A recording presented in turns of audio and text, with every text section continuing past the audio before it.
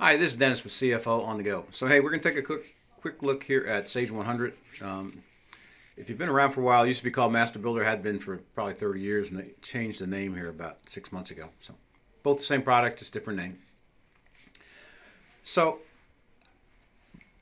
any accounting says, I know you're using QuickBooks now, can write checks and create invoices and write payroll checks and what have you, but we do that. We do it better.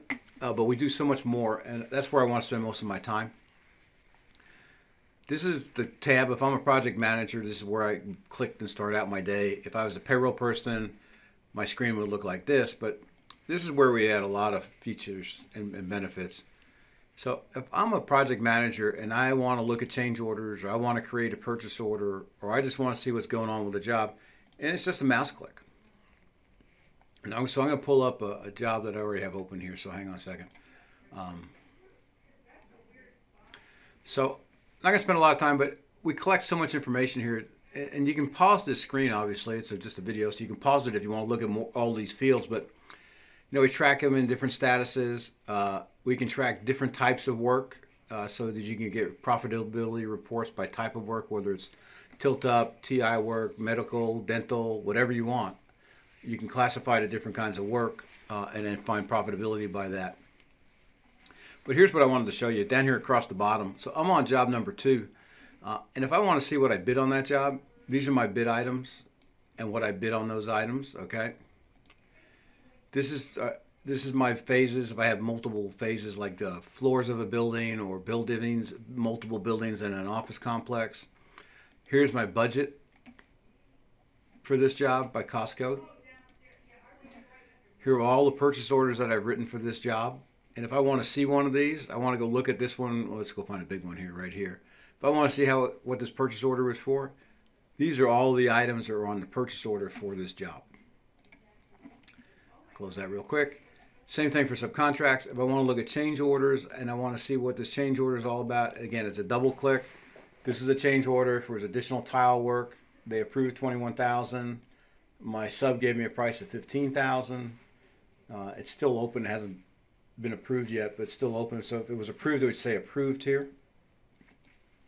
So that's that.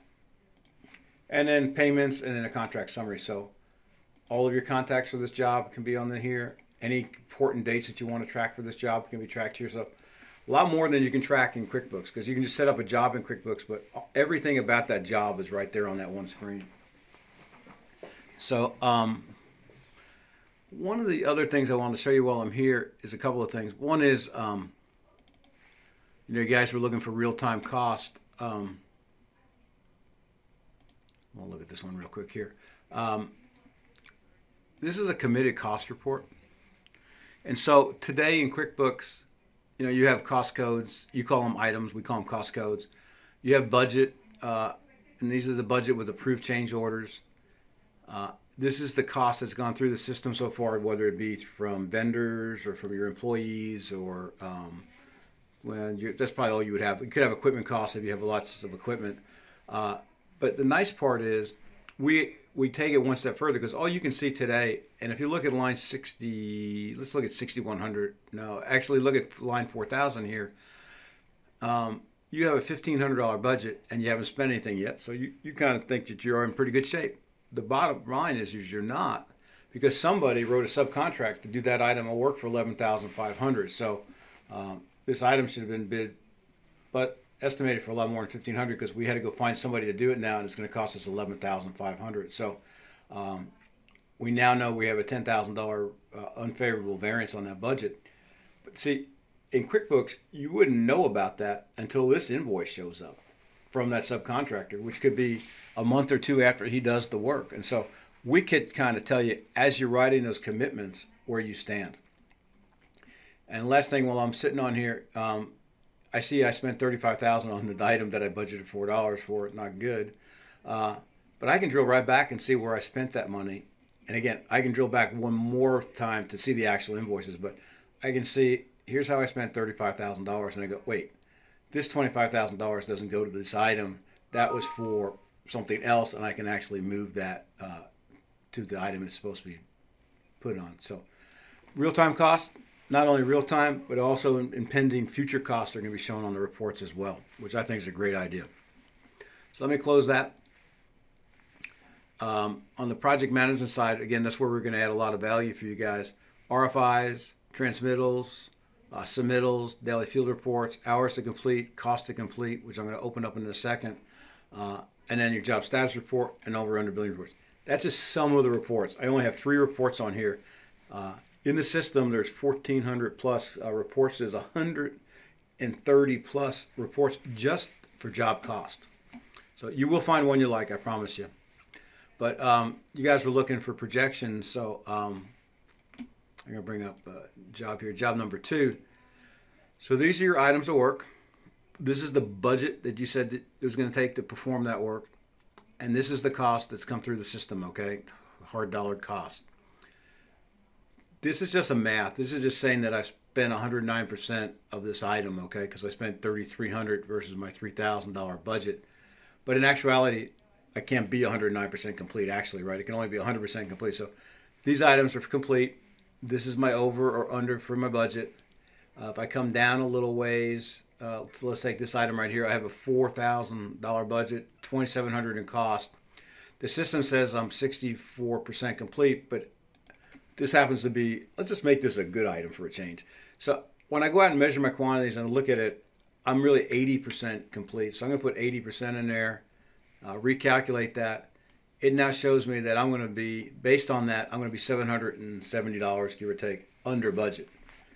If I was really only 40% complete on my measured quantities, then it's projecting out a $2,500 additional above my budget. And this may cost to remain. So great way to do cost to complete analysis. Again, I don't know how much work you self-perform, but in that, I want to just go open this up real quick here. Hang on a second. If there are items that you do yourself, and everybody does something themselves, I don't like, hang on a second. So these are the items that you have that you self-perform, for an example. This was my budget. This is how many units I had to do. And we don't care what the units are. They could be square feet, square yards, each, lump sum. Doesn't make a difference, as long as you can measure it. This is the cost that's come through the system. So again, just like we put in percent before, we actually put in the units that are completed. And I'm just going to give you an example here. So on this first one, I budgeted $86 a unit. I'm spending $137 a unit. I'm over by 50. I have one left.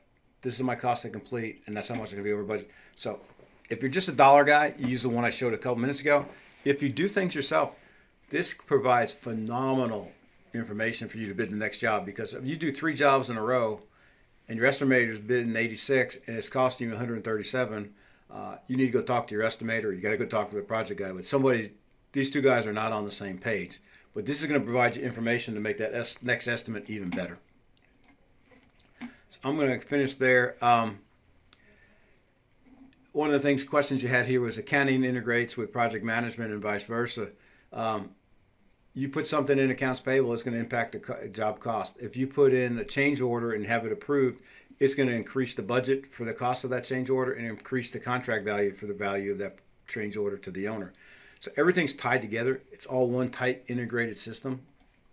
I'm going to close some of those up because I do want to show you this real quick because it's kind of fun actually.